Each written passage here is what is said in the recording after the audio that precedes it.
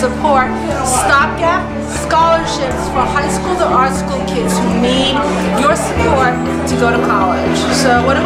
We give them training, we put them through 29 weeks of hell, they get into school, they get a scholarship, dream come true, right? What happens if there's a gap? If there's a gap, they don't go to school. That's why we're here raising all this money so that we can send these kids to school, they could access the dream of a lifetime, and it's all because of you. Mwah! Hi, my name is Seth Krakauer, and I'm here as a volunteer for Queens Council of the Arts because we love Long Island City, we love this restaurant, and it's my pleasure to be here. Thank you very much.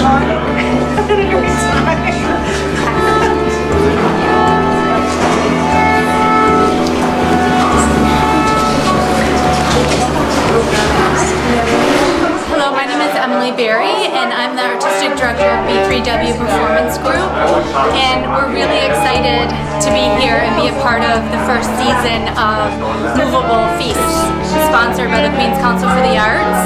I think it's a brilliant idea, the idea of putting together an artist with a chef, and it's been a pleasure working with Jonna, the chef, on the work, creating movement and food that come together interwoven. This is just a video. Now you're supposed to say your name and why you're here. Why am I here? Why am I here? Oh, I'm here to support Queens Council of the Arts, obviously. My name is Sonia Sala. I'm with Uplifting Nonprofits. And it's a pleasure to be here with Steve Martin and Mary. I'm Mandy Kelsa. I'm here to support the arts in the outer boroughs, and I'm here with Steve Martin. I'm Steve Martin. I'm here with Amanda. Okay. And Amanda is one of the most worthy people that I know. She has her own gallery in Williamsburg. In Greenpoint at 888 Metropolitan Manhattan Avenue. She sells, does great work. She also does wedding gowns and everything. She is our artist extraordinaire in the branches. Thank you. Ask of you is that you're leaving everything behind. So take a deep breath. Release. And enjoy the food. Allow your senses to take hold of this evening. And I just want you all to enjoy yourselves. And please drink up also. Okay?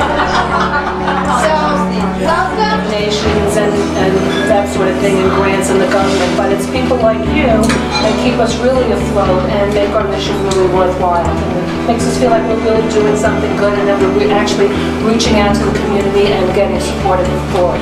So I know you're going to have a delicious food today and a great dance program, and we're happy to present it to you because you're always so good to us. So thanks so much. Thanks for raffles. Oh, we got raffles, we got all sorts of things going on. Where's the raffle? Inside the Chinese auction. Okay, so please join us for our Chinese auction. We always have good prizes. Yay! Thanks. Naomi? Naomi?